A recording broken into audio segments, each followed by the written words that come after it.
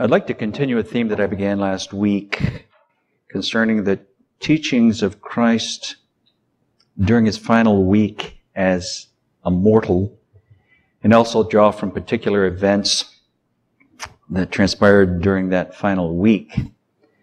Now, as you know, Jesus was cut off in the midst of the week, most likely a Wednesday, in order to fulfill 3 days and 3 nights in the lower parts of the earth.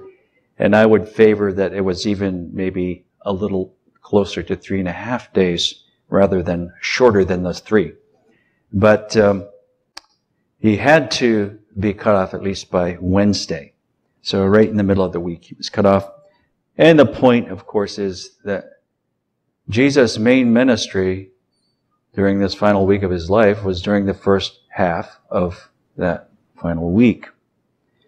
Now, Israel then rejects the greatest light and the greatest witness that the world has ever known, and at that point they're given over to darkness. Now, what I've been gleaning from this little study is the similarity between the last week of Jesus' life as a mortal and the last week of the church age. Now, when I say the last week, as I mentioned last week, I'm using this word week quite a bit, but the last week of the church age, we're talking about the last 7 years of the church age. So his betrayal and death in the midst of the week, followed by the trial, leading up to the culmination with a resurrection. It all fits into the last 7 years, the last week of the church age. Now, I'm going to try to explain this again from Daniel, because Daniel prophesied of 70 particular weeks that were, and when I say weeks, I'm talking about weeks of years. How long is 70 weeks of years? How many years would that be? 490. Interesting number, because Jesus said forgive 490 times, didn't he? 70 times 7. But these particular years were to work Israel's ultimate redemption. So there are increments during this 70-year period of time. The first one mentioned is 7 weeks of years, which is how many years? 49. The next increment was 62 weeks, which is how many years? 434 years, leaving one more 7-year period of time, one more week to work out the ultimate redemption of Israel. Now, Daniel is seeking the Lord in chapter 9 of his book of Daniel, and he's given the understanding of Israel's future. So we're looking at Daniel chapter 9, just so you understand the weeks that we're talking about. Daniel chapter 9, verse 24 through 27. Beginning at verse 24, 70 weeks are determined upon thy people and upon thy holy city to finish the transgression, to make an end of sins, and to make a reconciliation for iniquity, and to bring in everlasting righteousness. Has this happened yet? Not at all. They're still in their sins. They haven't been purged completely yet. But there was these certain number of years determined upon them to bring in an end and bring a final purge because of their rejection. And to seal up the vision and prophecy, and to anoint the most holy. It could interpret holy place. Some think that it's talking about Christ himself. Verse 25, know therefore and understand that from the going forth of the commandment to restore and to build Jerusalem unto the Messiah, the Prince, shall be 7 weeks. How many years? 49. This is one increment of time. And it begins back in the Restoration era. And 62 weeks, 62 weeks. The street shall be built again, and the wall even in troublous times. And after 62 weeks shall Messiah be cut off. Now, here's 69 weeks that have been fulfilled. 7 weeks and 62 weeks, 69. And he prophesies that their Messiah would be cut off. I don't know what Israel does with this word here. They're looking for the Messiah, but it says he's going to be cut off. But not for himself. And the people of the prince that shall come shall destroy the city and the sanctuary. Who did that? Titus in 70 A.D. destroyed the city and the sanctuary. And, of course, he was a prince because his father was the Caesar. He was the emperor, Vespasian. His father was the emperor at the time. He was a prince. And the end thereof shall be with a flood, and unto the end of the war desolations are determined. So 69 of these weeks bring us to the ministry of Christ and his crucifixion. Now we jump all to the end of the church age for the final week of their purge. We're taking a jump. And this next week is going to jump over the whole church age, right to the very end of the church age. Picking up in verse 27. And he, this is the Antichrist, shall confirm the covenant with many for 1 week. How long is that? 7 years. And he shall cause the sacrifice and oblation to cease. And for the in the midst of the week, he shall cause the sacrifice and oblation to cease, and for the overspreading of abominations he shall make it desolate even to the consummation, and that determined shall be poured out upon the desolate, or the desolator. Now the last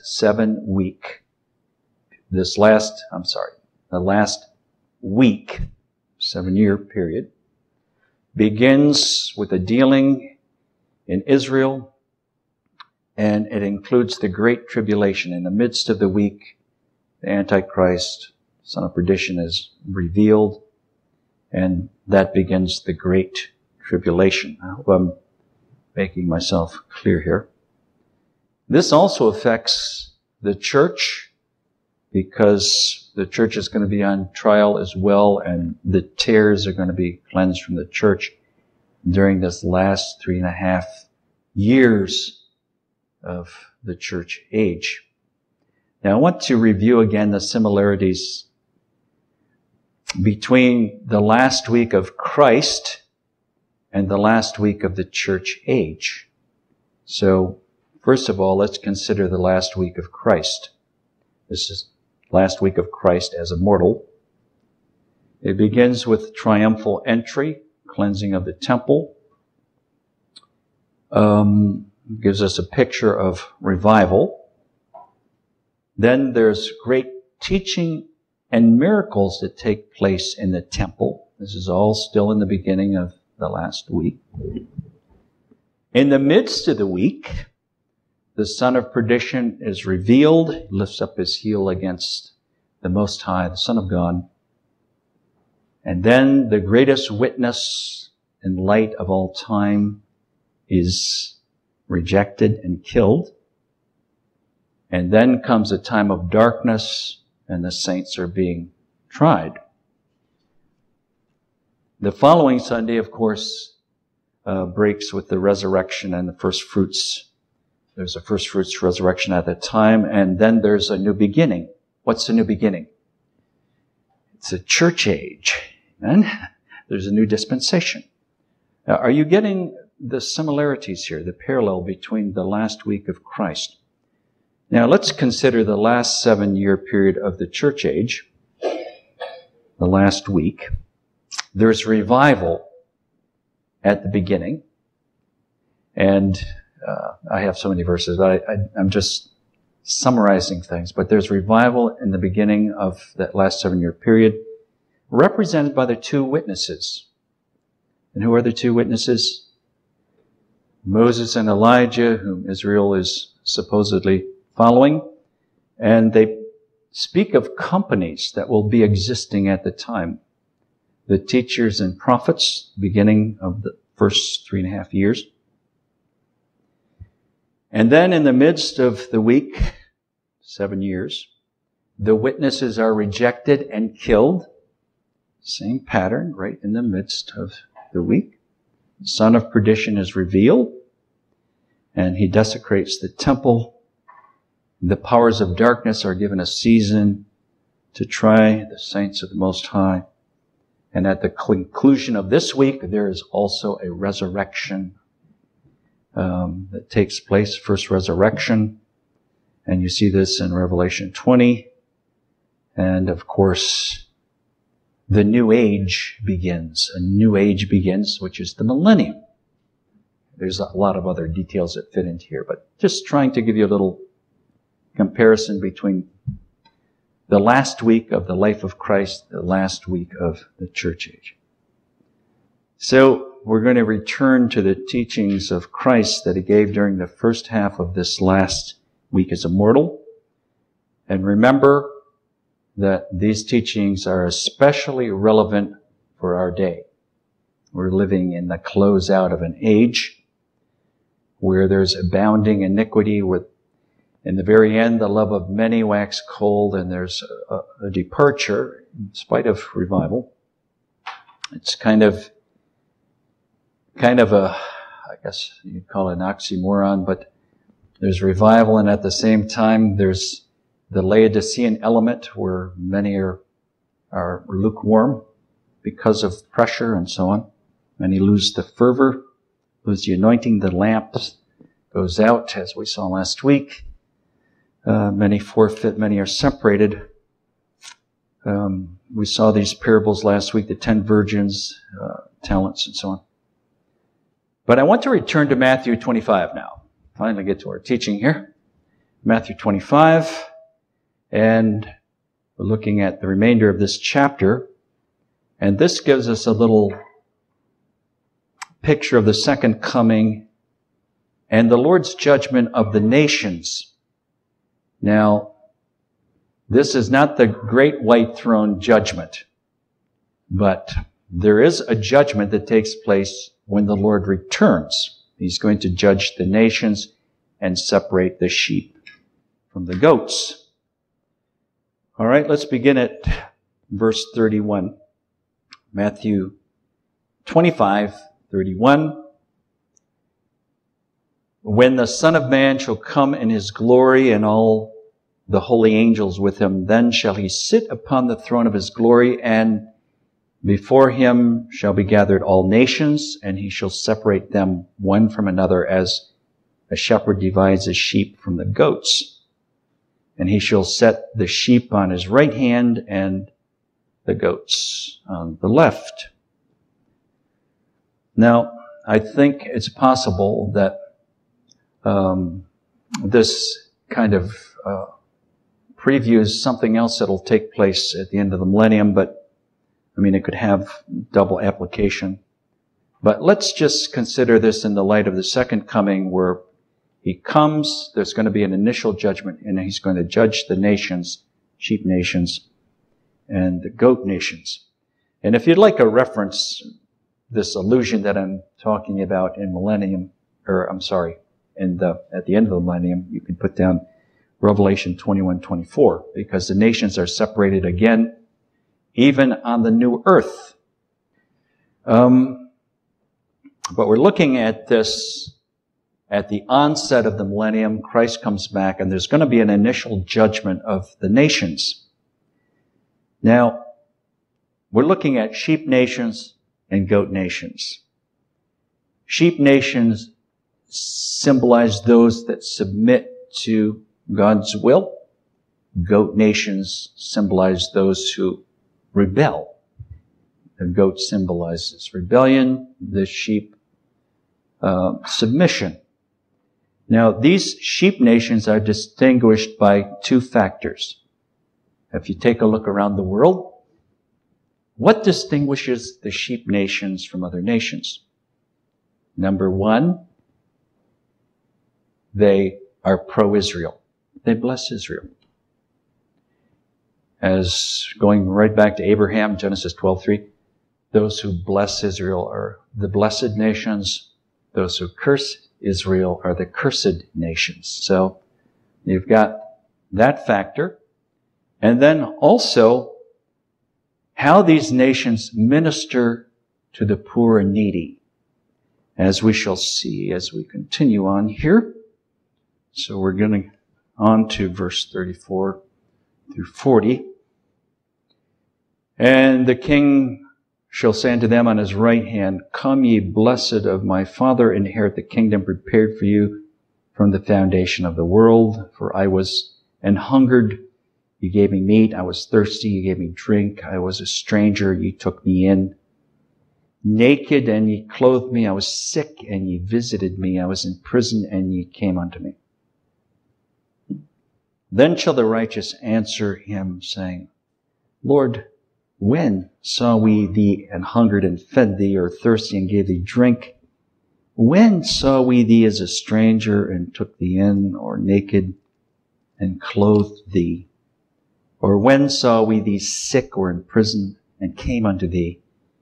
And the king shall answer and say unto them, Verily I say unto you, inasmuch as ye have done it unto one of the least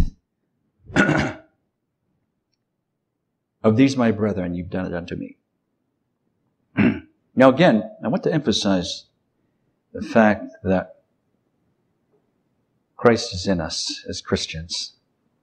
And when we minister to one another's needs, we're ministering to Christ. Is that right? It's not just people that we're ministering to, but Christ is in us. We're talking about the very least in the kingdom. As you've helped and ministered to those in need, the Lord said, you've done it unto me, because Christ is in you and in me. And even when we minister to the stranger, to the alien, those outside the kingdom, it is unto Christ. Do you believe that? Because Christ, that is the very nature of Christ. He is good to the just and unjust. And those outside the kingdom. And we're to do it as unto the Lord, whether they love Him or not. The true Christian is going to minister to anybody in need that isn't truly in need. They're not going to walk by him on the road. Now, take good note of this.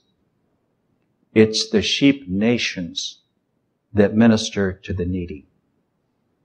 When there's a disaster, when there's a cataclysm of some kind in the earth, there's an earthquake, there's a tsunami, there's a mudslide, who are the first responders? It's the Christian nations.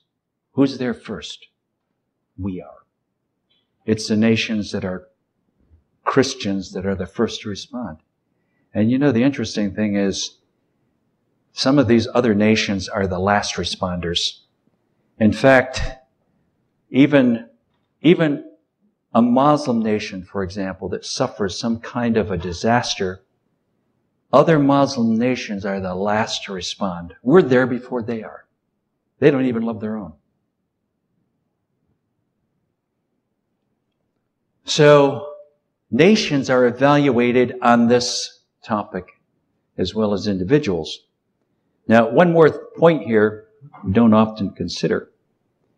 When the Lord returns, there's not only a judgment of the nations, but God is going to judge churches. I mentioned this last Wednesday night. He's going to judge churches. I picked this up from something Pastor Bailey related one time. I never really considered it before, but, you know, it seems very clear at the moment. It's like the 7 churches in Revelation. The Lord evaluated each one of those churches. When the Lord returns, the Lord is going to evaluate the congregations that are upon earth at the time.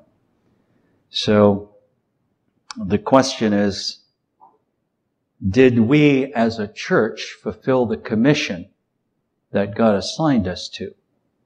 We don't think of ourselves as being judged as a church, but God is going to evaluate every church group. every denomination, and including the pastor as well. So, did we preach and teach sound doctrine?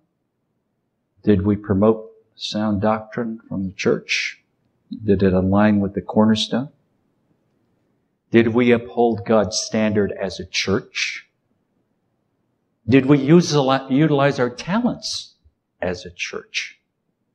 See, church groups are going to be evaluated as well.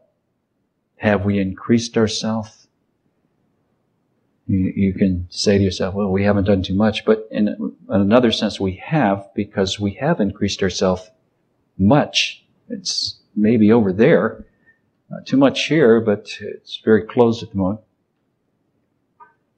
Have we increased ourselves through lawful means? A lot of churches have increased themselves through all kinds of compromise. But I'm going to read a verse from Matthew 5:19.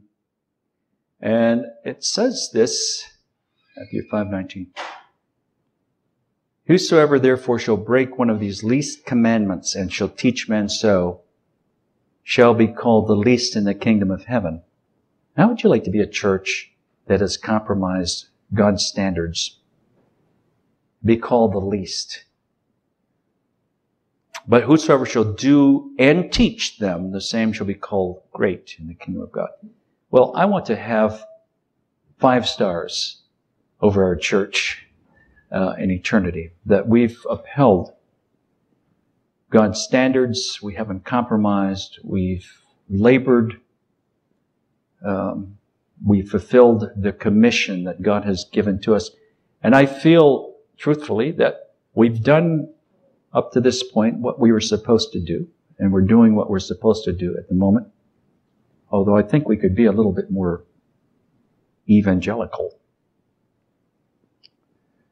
But have we upheld God's standard on marriage, divorce, homosexuality, music, money? Many churches are about money. They use the pulpit as a ministry, as a cloak for covetousness. It's all about enriching themselves. Have we used the blessing of God to promote His kingdom? Why do we want the blessing anyway? To promote the kingdom of God. Lord, bless us that we might be a blessing, that we might take thy saving health to the nations. Someone was just telling me recently, they were describing a certain minister, and this is what they said about him. He's a taker. Now, that is not the ministry that Jesus represented. He was a giver. But they were talking about this man, not a big name person, but somebody that I know, and that's what they said about him. He's a taker. Have we fed the sheep? Have we nourished the sheep? Have we ministered to the sheep? See, we're going to be evaluated as a congregation. I think it's good to have that in the back of your mind, because as a group, we get evaluated. So there's an initial judgment when the Lord sets up His millennial kingdom. And then it goes on, and He's addressing those who have not ministered to the needs of others. Verse 41 through 46, then shall He say to those on the left, depart from me, ye cursed, into everlasting fire, prepared for the devil and his angels, for I was hungry, you gave me no meat, I was thirsty, you gave me no drink. And he goes right down the list. I was sick in prison, you didn't come to me. And they answer him in verse 45, saying, verily, or he says, verily I say unto you, inasmuch as you did it not unto one of the least of these, you did it not to me. And these shall go into everlasting punishment, but the righteous unto life eternal. So there is an initial judgment when the Lord comes, and this is not the white throne, but this is at the onset of the millennium. Okay? Now, let's back up and begin the Olivet Discourse. Going backwards here. Go to Matthew 24, and obviously we're not going to finish Matthew 24 today, but I want to at least begin and perhaps get as far as the first question that the disciples are asking in Matthew 24. And what is Matthew 24? The Olivet Discourse. But what's it about? It's all about the last days. Of course, it does have a current application because they're saying, when shall these things be? That was the first question. And that's in relationship to the physical temple at the time. Now, Luke 21 and Mark 13 also align with Matthew 24, so you can get a different view. It's interesting because Matthew wasn't in on this discourse, or Luke, or Mark. None of them were in on this private discourse, this private interview on the Mount of Olives. So it had to be related to them because there were only 4 of the disciples that were in on this private interview about the end times. And of course that was Peter, James, and John. And Andrew, you find that in Mark chapter 13:3.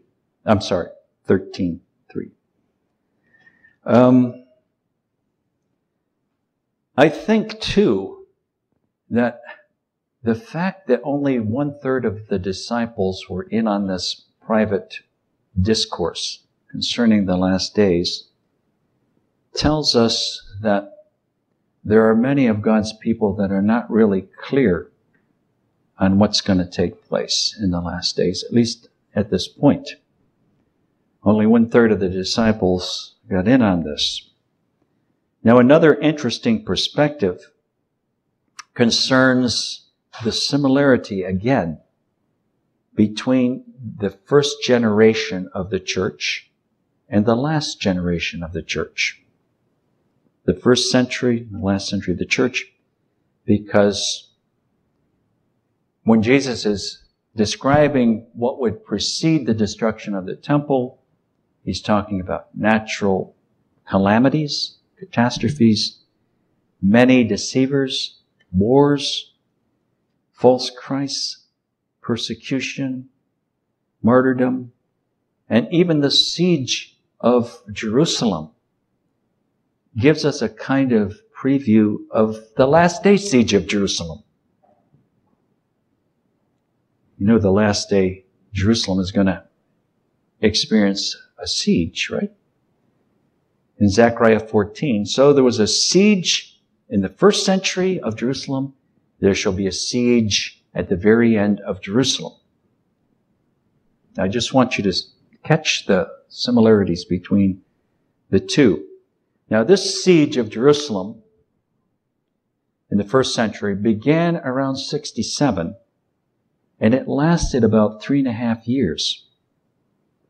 That's kind of interesting, isn't it? Titus was having a hard time taking this city. In fact, he was kind of losing face because it was taking him so long to take Jerusalem, and there was all kinds of factions and divisions and fighting within Jerusalem between different sects. They were burning up their own supplies and things within the city, which seemed to be typical for them. And it lasted about 3.5 years, which led many commentators to the preterist view. Now, do you know what the preterist view is? The preterist is looking backwards, and they're saying, these commentators are saying, that the Great Tribulation was fulfilled in 70 A.D. Now, I'm amazed at how many of the commentators that we look to were of the preterist view, that the Great Tribulation is past, and they take it back to 70 A.D. because there was a 3.5 year siege of the city, and the city was destroyed, and there was great distress, and then there was a dispersion, and so on. Am I boring you this morning? Really, these are things that I think we need to all be aware of as we're getting closer to the end. I mean, it certainly gives us a preview. The siege of Jerusalem, 67 through 70. but too many other factors are missing. So this has to take place again, and of course Zechariah says that. Okay, we're looking at Matthew 24, verse 1 through 3. And Jesus went out and departed from the temple, and his disciples came to him to shew him the buildings of the temple. And Jesus said unto them, See ye not all these things? Verily I say unto you, there shall not be left one stone upon another that shall not be thrown down. Now they moved to the Mount of Olives. And as he sat upon the Mount of Olives, the disciples came unto him privately, saying, Tell us, when shall these things be? And what shall be the sign of thy coming and of the end of the world? I think end of the age would be better translation here. I ask him 3 questions here. Well, the disciples are oohing and awing at the magnificent craftsmanship in Herod's temple. It was a magnificent work. It was grandiose, far bigger than Solomon's temple. Herod kind of took on from the temple that was there and remodeled it and expanded and enlarged it. And he was an architect. He was a renowned architect, so he really made a grandiose work. He was trying to win the Jews.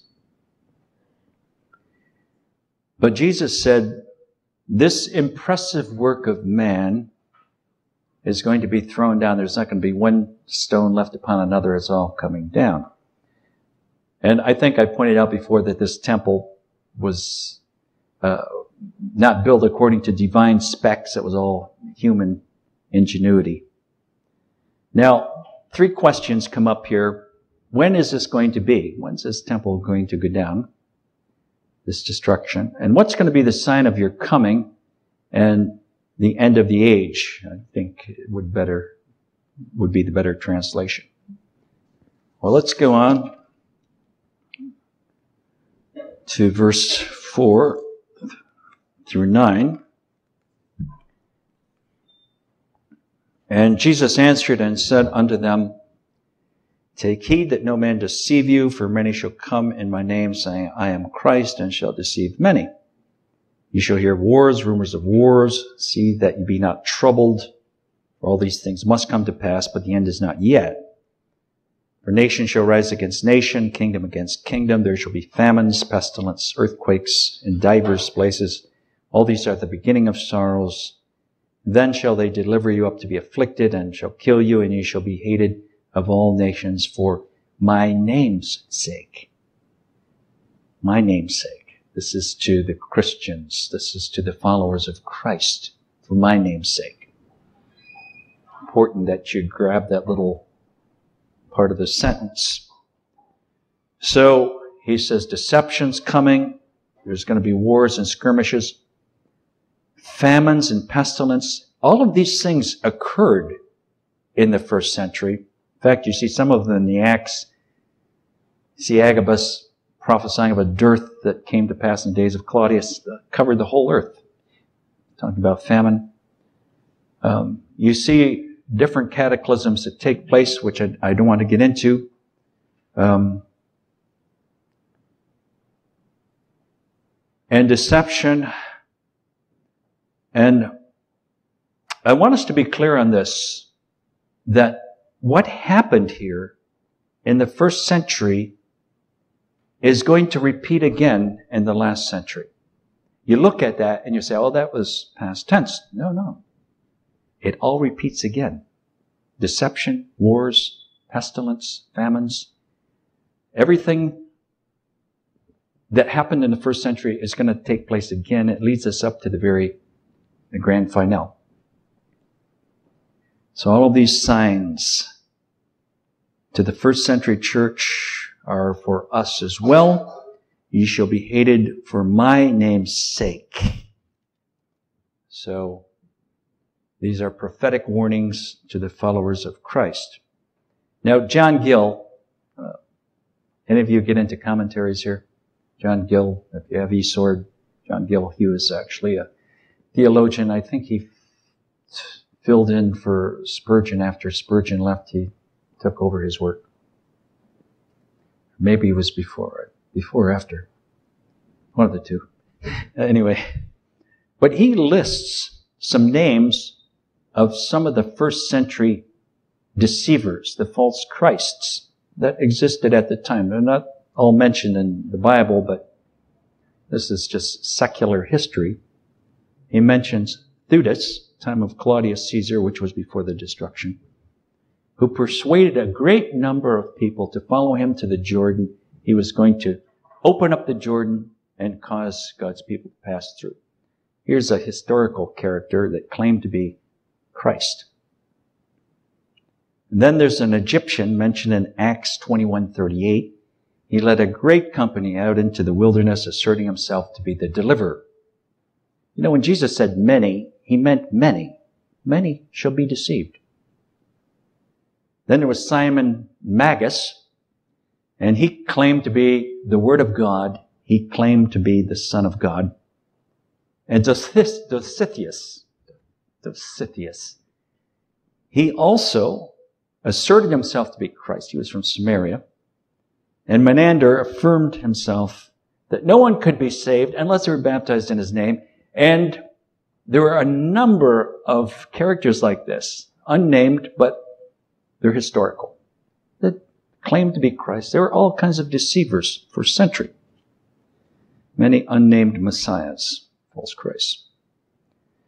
Before Jerusalem fell, and even at the end of the first century, John is saying there are many antichrists. He's the only one who uses that word, antichrist.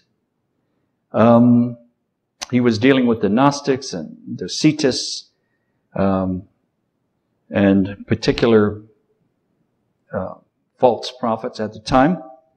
But he uses this word 5 times. He's the only one who uses the word antichrist. I just want to read you one verse. This isn't going to be long here. We'll try to climax this pretty quick. But in 1 John 2:18, it says, this is John, he says, "Little children, it is the last time, and as ye have heard that Antichrist shall come, even now there are many antichrists, whereby we know that it is the last time." The last time, which tells you the first century church is a preview of the last century church. Are you with me on this? So the first century of the church parallels the last century, many false prophets.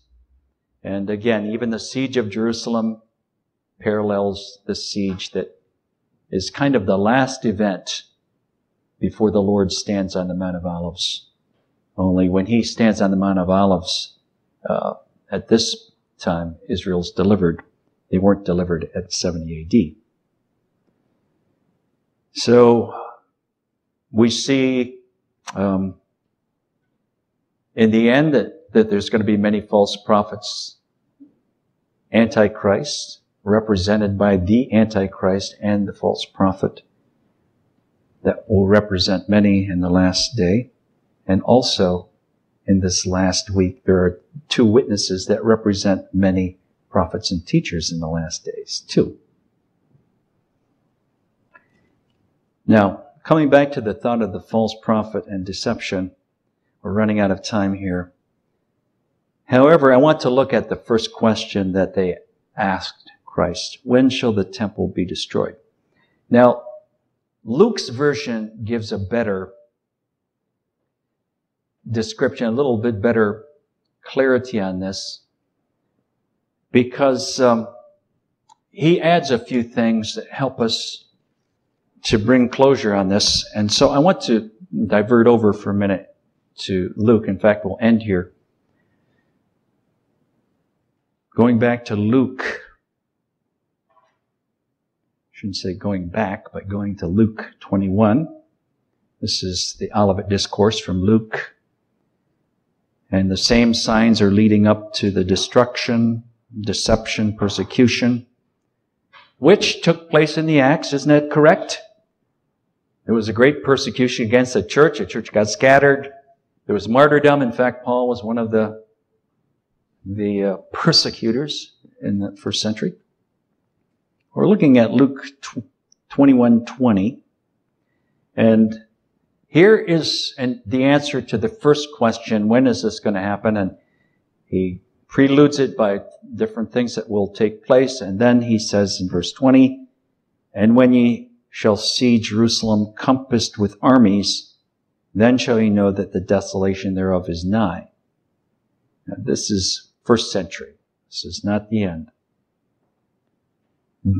"Then let them which are in Judea flee to the mountains. Let them which are in the midst of it depart out, and let not them that are in the countries enter thereinto." And actually, if you go back to the history of the times, Josephus, many of the Christians in Jerusalem had heeded prophetic warnings, and they got out of that city and went into the hills of Pella. So a lot of the Christians were not in on the destruction here.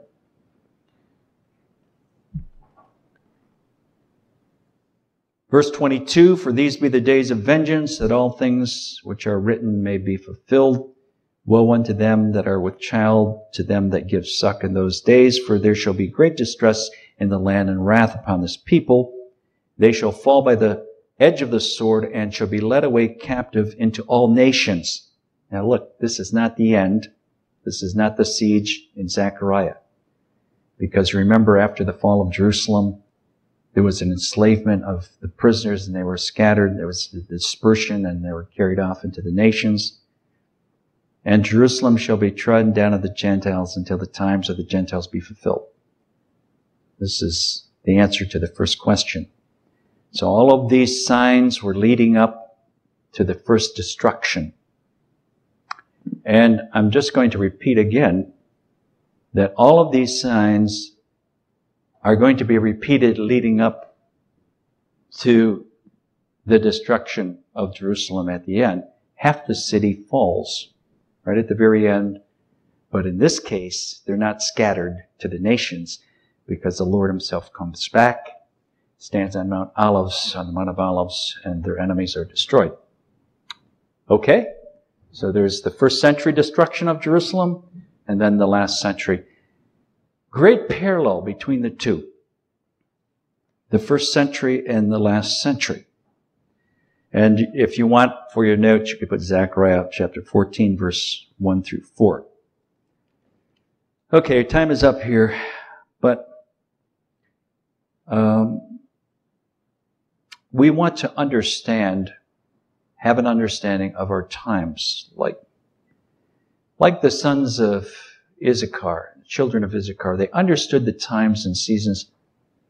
God wants us to be aware of our times, and I think we need to put a little bit more emphasis on this because we're into these days. We're in the beginning of these days right now, and we see deception on every hand, and we'll get more into this in our next session. But the wise shall understand. Amen? So this first question is answered. What's going to take place before the destruction? Much deception. There's going to be persecution, martyrdom, natural calamities and wars. And all of this was something that also took place first century. All to be repeated again. Let it be said of us that the Lord was our passion, that with gladness we bore every cross we were given, that we fought the good fight, that we finished the course, knowing within us the power of the risen Lord. Let the cross be our glory, let the Lord be our song, by mercy made holy, by the Spirit made strong. Let the cross be our glory, and the Lord be our song, till the likeness of Jesus Jesus be through us made known. Let the cross be our glory, and the Lord be our song. Let it be said of us, we were marked by forgiveness, we were known by our love, and delighted in meekness, we were ruled by his peace, heeding unity's call, joined as one body, that Christ would be seen by all. Let the cross be our glory, and the Lord be our song. By mercy made holy, by the Spirit made strong. Let the cross be our glory, and the Lord be our song. Till the likeness of Jesus be through us made known. Let the cross be our glory, and the Lord be our song. Let the cross be our glory, and the Lord be our song. By mercy made holy, by the Spirit made strong. Let the cross be our glory, and the Lord be our song. Till the likeness of Jesus be through us made known. Let the cross be our glory, and the Lord be our song.